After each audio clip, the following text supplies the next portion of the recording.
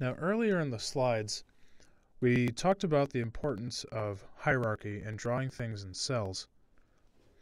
Let's go ahead and work with those cells right now.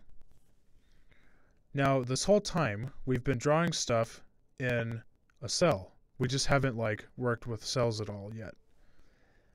Let's go ahead and work with cells now. What I want you to do is I want you to come up here to where it says displayed cell. The default is no name. And let's go ahead and right click and go to cell name. Again, that was right click and cell name. And then we're going to call this cell 1. Okay? So that, again, that was right click up at displayed cell, cell name, and then rename it to cell 1. Okay, so we've drawn cell 1. Now let's create a cell 2. So we're going to right click up there and go to new cell. Okay? And then usually LayoutEditor will zoom out on you whenever you create a new cell. So I'm going to roll my mouse wheel forward and zoom in. Make sure I can see those grid markers. Okay? So next we're going to draw copies of the first cell. Well, actually first, before we do that, let's go ahead and come up to the top and go to cell name. And then I'm going to call this cell 2. Okay? I'm going to call this cell 2. And now to draw a copy of cell 1, the hotkey is R as in Robert. That's R as in Robert. And as I hit R, you see this little icon up here. This is the cell icon. That one's highlighted, so now we're in draw cell mode. So it's R as in Robert to draw cell.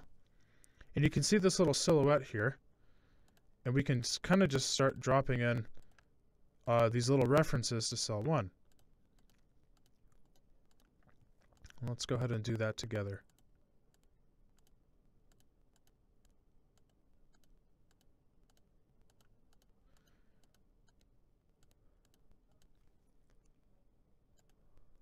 Okay, and then once you're done, once you've dropped in a bunch, go ahead and hit escape.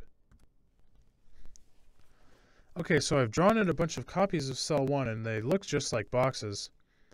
But let's go ahead and make a change to cell 1 and see how it looks in cell 2. Because we said earlier that if I draw in a bunch of copies of cell 1, if I make a change to cell 1, they should get picked up in cell 2.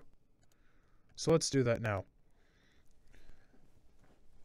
And so from here, let's make a modification to this. And I always find a good way to do this is to draw some circles onto this box.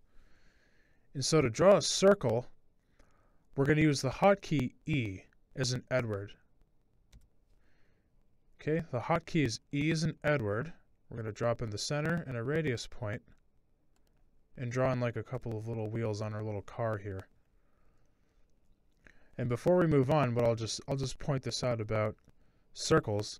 Circles are a little bit funny in LayoutEditor, because if I come up here to the Draw toolbar, I actually don't see circle listed here among all the other things I can draw. LayoutEditor considers circles a circular utility. So if you come up to Utilities and Circular Utilities, this is what we're using here, circle. Hotkey is E as in Edward. So I used E as in Edward as my hotkey, dropped in a couple of circles here. Once you've done that, I want you to come to cell 2. We come to displayed cell, go to cell 2, and then we have something like that. And if you've been following along, you should see something similar on your cell 2.